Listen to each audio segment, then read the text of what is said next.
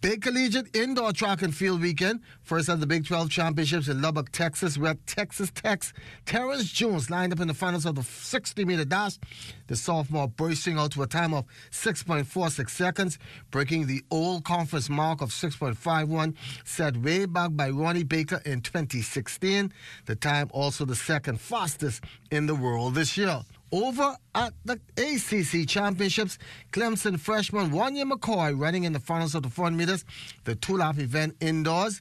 McCoy took the lead from the start and came around in 45.91 seconds, the fastest time in Clemson's history, and also a new facility record.